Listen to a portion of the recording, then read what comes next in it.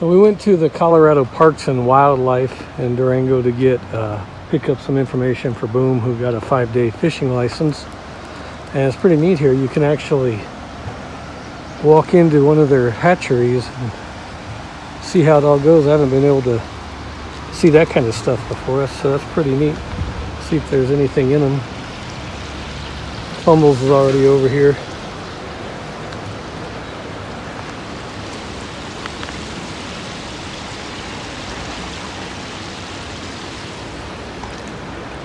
What do you think, Fumbles? This is the first time I've ever been this close to a hatchery. I think it's pretty cool.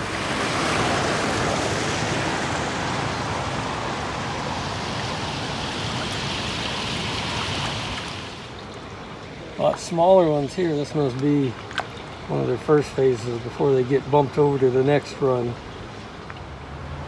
All right, Fumbles, what'd you find? So when I was birding, obviously, I stumbled across this doe, bedded down, and oh, there's another deer. She's got a fawn over there. Do you see it? Mm-hmm. Oh, that's awesome. 2 of them coming out. Oh.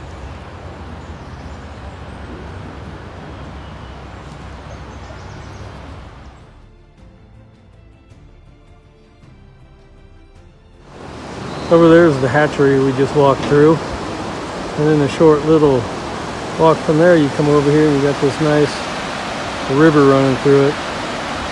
You don't see much like this in Arizona. Nice to get up here and a lot cooler temperatures, that's for sure. So, standing here on the bridge over the river, saw this coming down the river. You can't tell me that this doesn't look fun and enjoyable.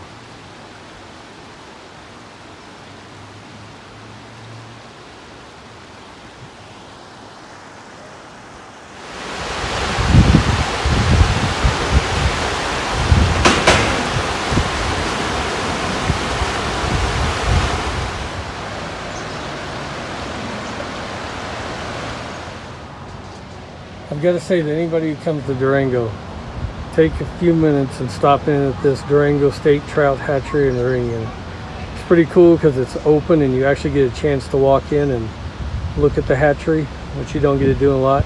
And then the river is right over here to our right. I guess it'd be the south of the hatchery, just within a short walk. But this is an awesome place. I highly recommend it.